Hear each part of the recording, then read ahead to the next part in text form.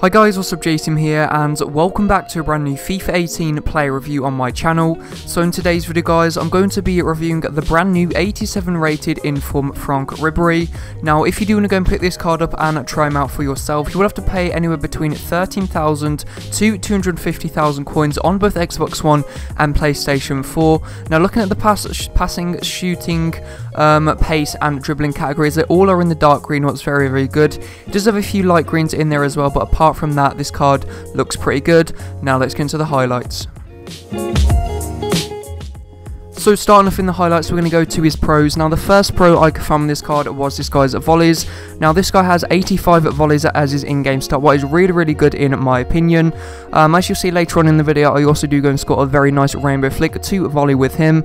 So the next pro after his volleys is this guy's dribbling. Now this is probably the biggest selling point of this card.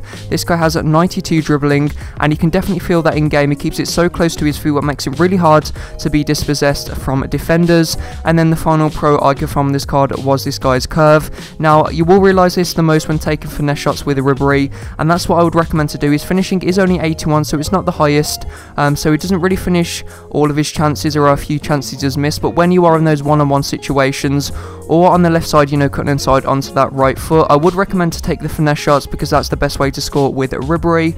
Now as well as having some pros, he does also have quite a few cons. Now the first con is this guy's strength. He only has around like 30 strength, what is really bad.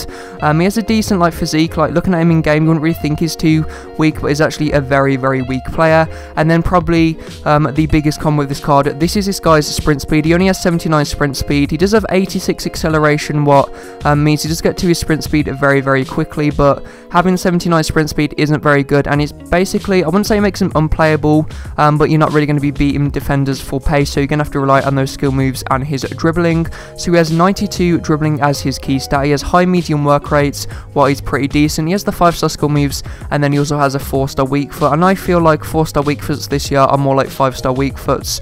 So he did manage to finish quite a few goals on that weaker left foot. So as you can see as well, he's going for around 100,000 coins at the moment, what in my opinion is a bit too expensive. I think this guy's going to drop to around 70 to 60,000 coins when the rewards for squad battles and foot champions do come out. So the final goal there, we get a really nice finesse shot into the top corner. Now let's move on to the overview. So now moving on to the overview for Inform Ribery, I'm going to give him a value of coins out 6 out of 10, just because I do feel like he is a little bit overpriced at the moment. Enjoyment wise, I'm going to give him a 7.5 out of 10. He was pretty fun to use, but not the most enjoyable player.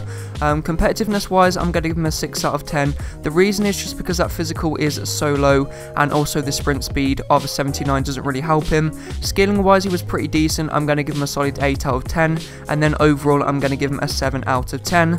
So guys, if you have enjoyed this player review and want to see more FIFA 18 player reviews on my channel, don't forget to leave a like and subscribe to my channel. Thanks for watching, and see you next time.